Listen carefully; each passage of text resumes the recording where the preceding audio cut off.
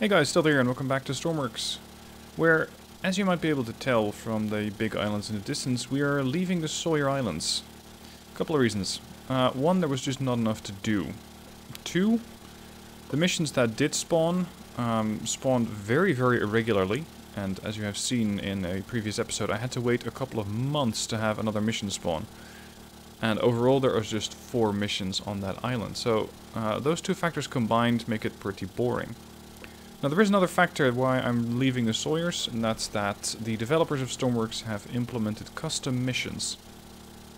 Custom missions are not a new thing, but it is a new thing that you can add these, at least easily, to your career.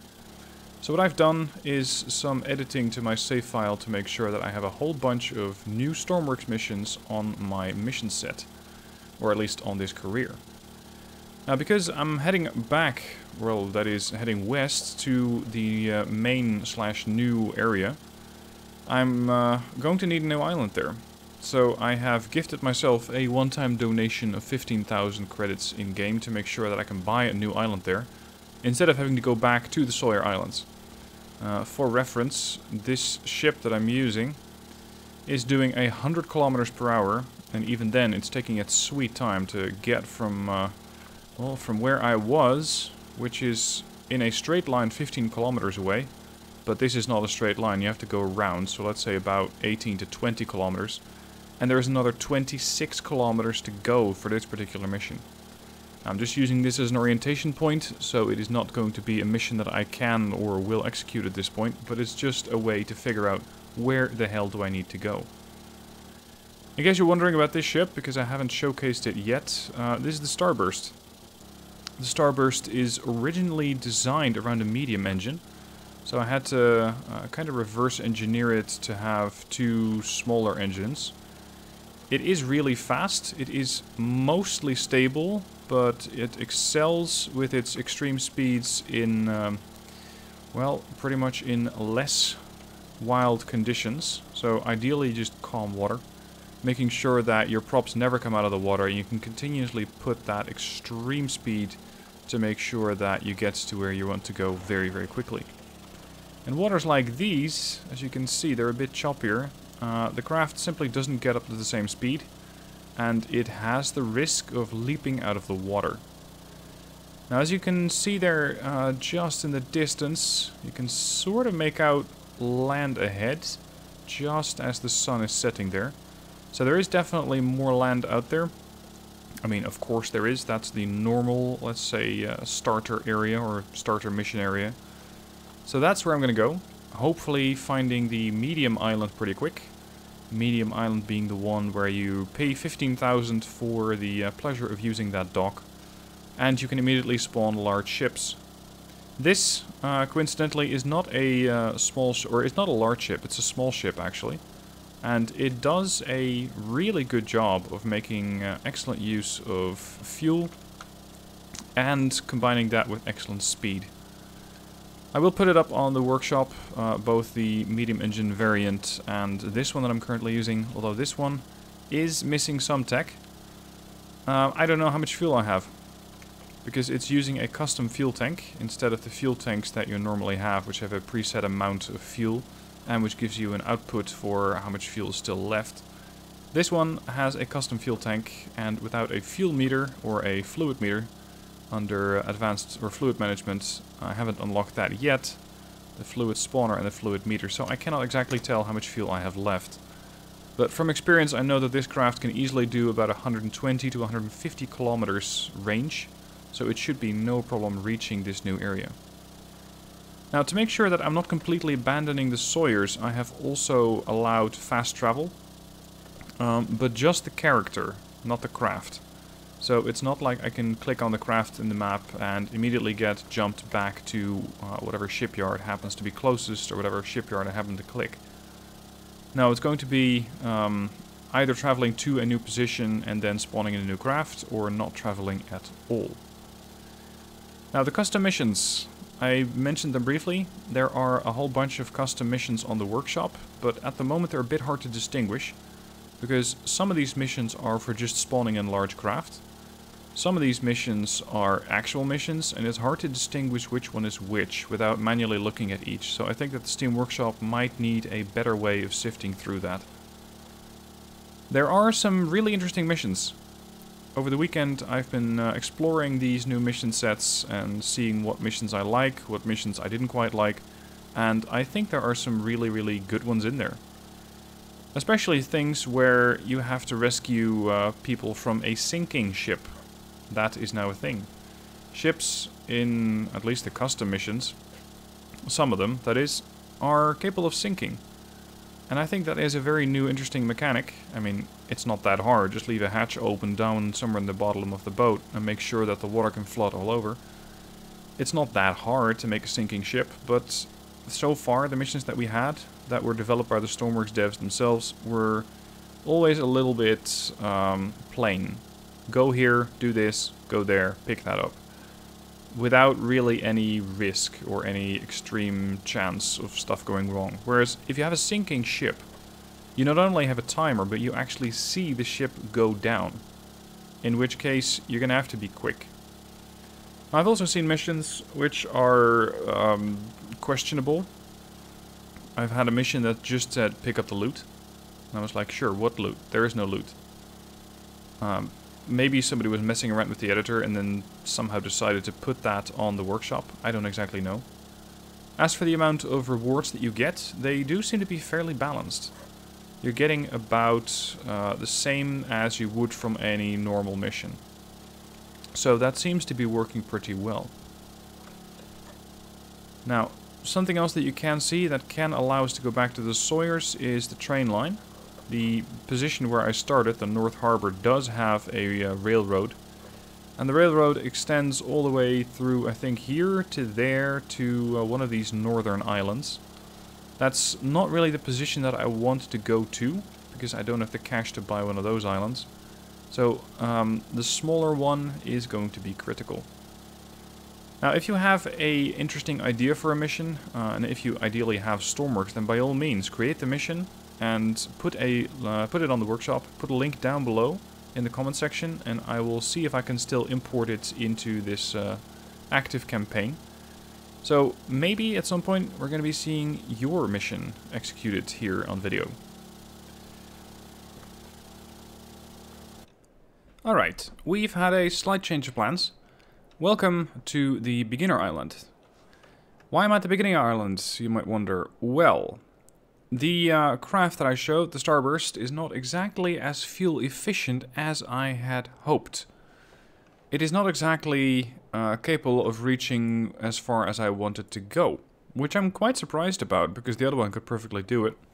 But as I was sailing the craft, I noticed that its RPS was at a solid 20, which means that the engines were using the maximum amount of fuel, and that probably made this craft far, far less fuel effective than I had hoped. So I decided to swim. And I decided to swim for 6 kilometers in order to reach this island. Since I'm not really eager to go and pick up that craft, I've decided to turn on the take it back to workbench. So here it is, back at the workbench. Now I'm going to give you a... oh crap, not that workbench, this workbench. I'm going to give you a quick show of the vehicle. And then we're gonna take it out on a mission and actually get it to work. Or at least, hopefully. Let's take the short way down. Might cost me a bit of my ankle, but aside from that, well, that'll heal up rather soon. Alright, so the beginner island. Not particularly big for a base, but it works. It's the Starburst Voyager. Why Voyager? Well, see, the normal Starburst has this whole rear deck as a transport for passengers. That's the Starburst Mark II, I think. And see, here it says, oh crap, you're missing a whole bunch of items, like a fluid meter, a fluid spawner, a large prop, a medium winch, a medium engine, and a fluid port. So this is more or less what it normally looks like. And over here under the hood, you would have the medium engine.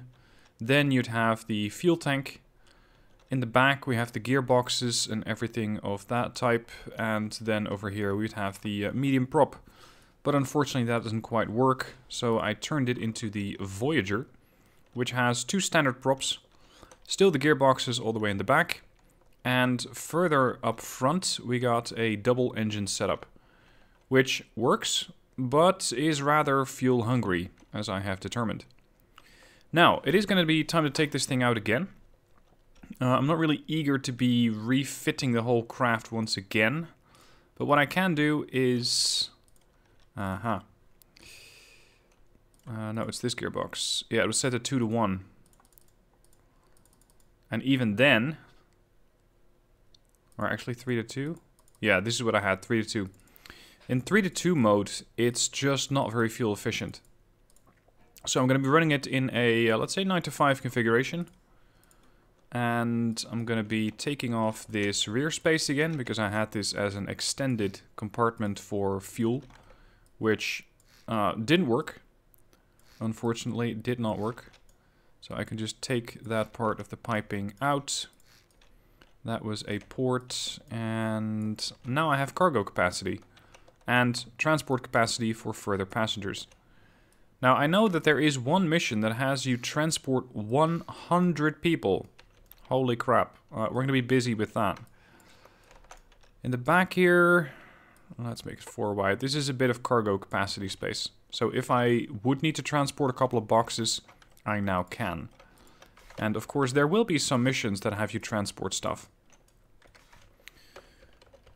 Let's make this a little larger, like that. Otherwise, the boxes immediately start flipping all over the place, and you just lose them. A couple of exhausts. Those are going to sit on there. And I'm just going to continue with the paint scheme of this particular craft, which is that yellow line on the top. Let's go for a plain fill here, there, and just manually paint these. There. Alright, I also made some changes to the bottom of the ship. Again, it is going to be on the Steam Workshop, / already is on the Steam Workshop by the time that you're watching this. So if you want to know exactly how this thing works, turn it inside out, you can. You can absolutely do that. Alright, double rudder, making sure that I can get for or go through sharp turns. There is one thing that I don't exactly have at this point. Actually, no, I do. It's reverse. I have that. This is just a standard gearbox pointing towards the back, towards the props. Doesn't really make a difference because it's a reverse gearbox. The other one, set up in a 3 to 1 standard. This is cruise mode. If I want to go fast, I'm going to set it to 9 to 5. Let's not name that Starburst Voyager. This is the Starburst twin engine. There. Again, I won't exactly know how much fuel I have, but fortunately we have a mission that's just a quick hop. There seems to be a fishing vessel in distress. Go investigate and rescue them if they are in danger. 4.5 clicks out, and then transport them, well, pretty much across the pond here towards that medical facility, the hospital. Fortunately, this island does come with a decent supply of fuel, 13,485. Should be enough to keep me going for quite a while. The first unlock that I will do is going to be that advanced fluids management. Because I really need to be seeing exactly how much fuel I have and what the longevity of this craft is going to be. For now, I cannot even aboard my own craft see how much fuel I have, / how far the refueling process is. So I'm just going to have to look at that here. And I know that that fuel tank down there in the middle contains about 1,300 liters of fuel. Apparently right now it contains a good deal more. No, sorry, it's 1,300. Yep, no, it's exact. Alright. Let's take it out for a spin. Throttle up. Start the engine. Give it a bit of clutch. Get us out of the dock. Let's see what the engine RPS is. About 3.5, which is not bad. Turn the lights on. This is in cruise mode, by the way, so this is keeping fuel efficiency as good as it can possibly get. For this particular mission, I think a speedy recovery would be more ideal. Because I want to get there, I want to pick up the people, I want to bring them to the hospital and get back. And see, this is the RPS that you normally want to be looking at, about 12. And at 12 RPS, let's say 12 to 13, I'm doing a speed of 75, 76. So having the medium engine and the fluids would definitely help, because it's going to be capable of going quite a bit faster than that.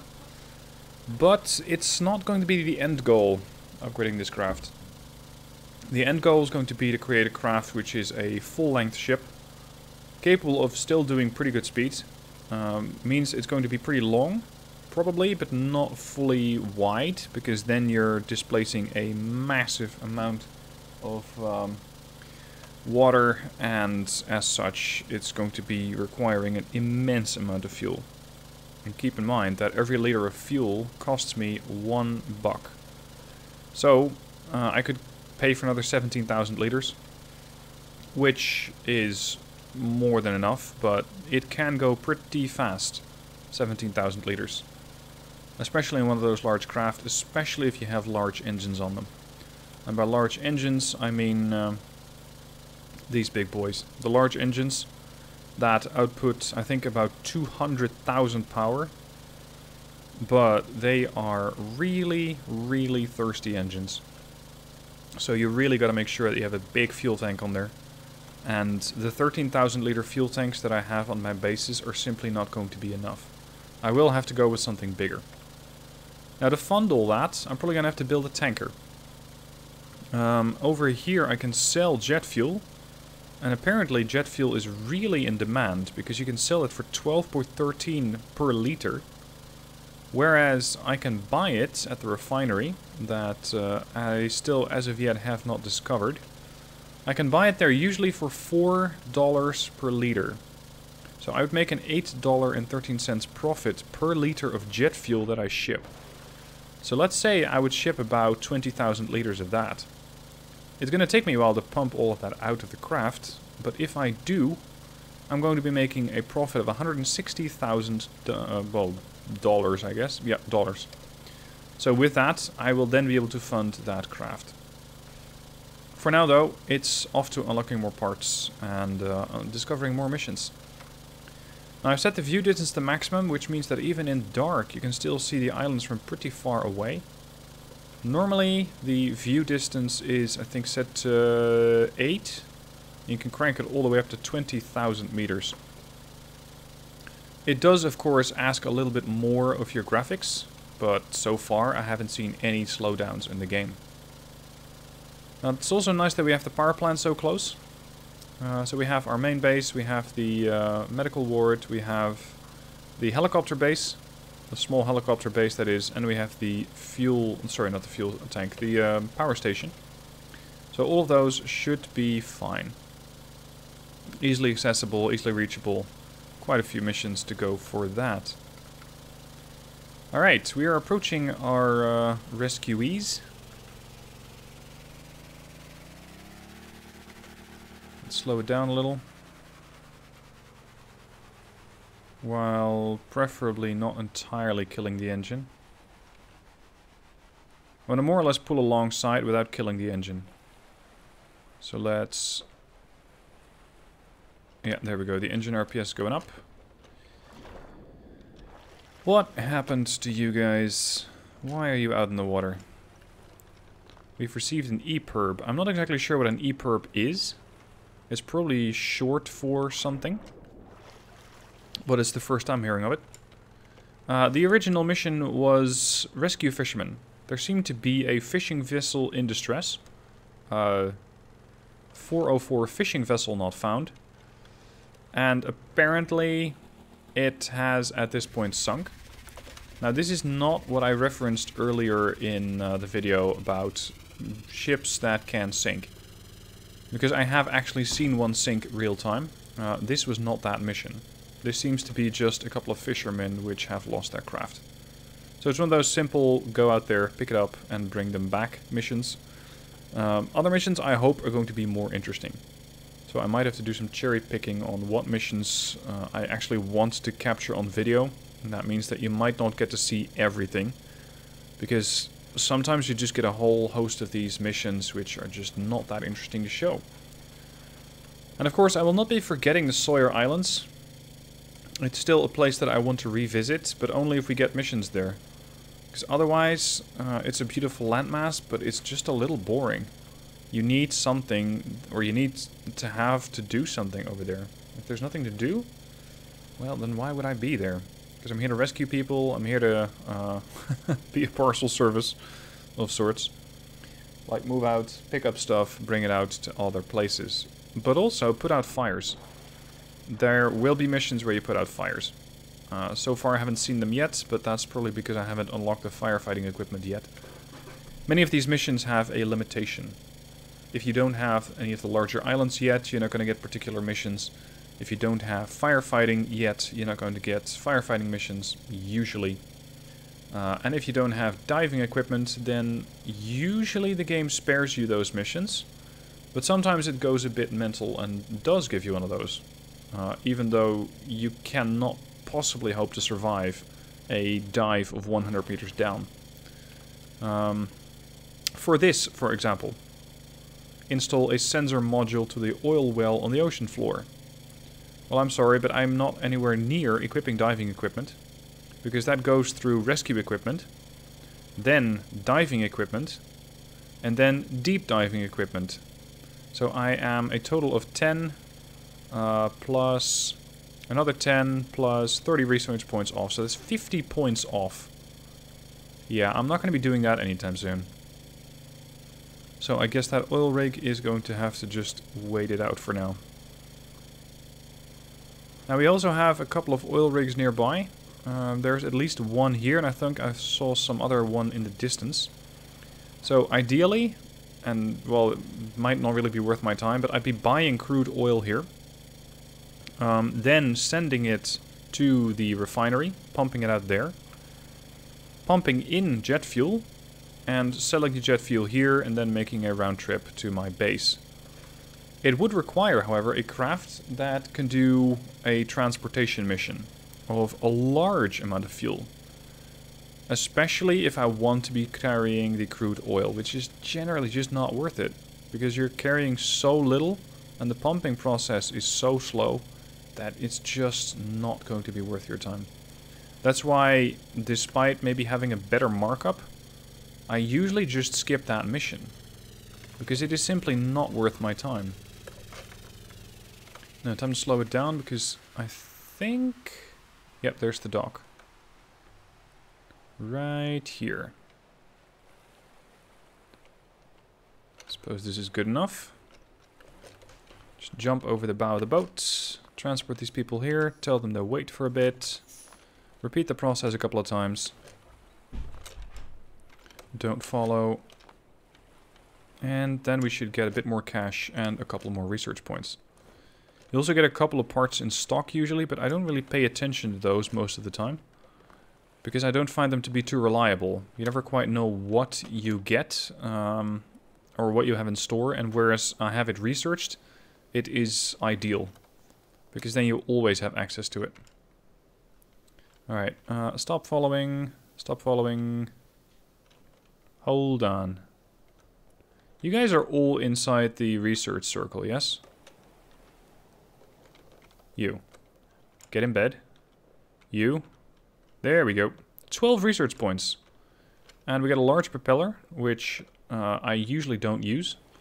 And a little bit of cash, 6k. Not too bad. Especially the research points are nice, because now I can unlock the fluid management over here and start to build custom fluid tanks. So let's go for a research on that. That's going to take me 55 minutes, which I will skip. Or that is, which I'll sleep through. For now, this is where I'm going to end the episode. We have made it back to the main area, and hopefully we're going to be getting quite a bit more interesting missions over here, other than just transporting shit from A to B, and figuring out some, or finding some more player-built missions.